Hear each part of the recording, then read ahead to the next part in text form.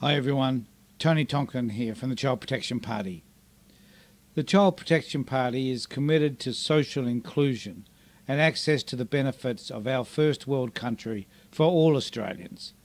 We suggest that the 18% of South Australians living with a disability should have an opportunity to participate in the formulation of policies for disability services and funding, coupled with choice and flexibility in service providers. Access to regular and reliable transport services with accessible to all buses and trains and audio devices for vision impaired passengers. Appropriate mobility aids that are fit for purpose, such as modified wheelchairs for poorly constructed services and rough dirt tracks in remote areas.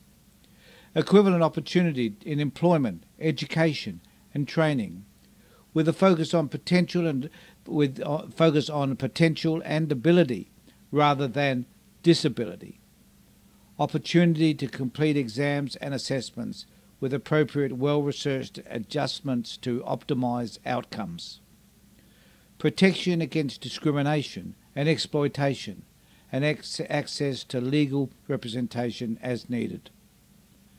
Acknowledgement of their valuable contribution to society and public awareness programs to encourage better understanding of the diverse range of visible and non-visible disabilities.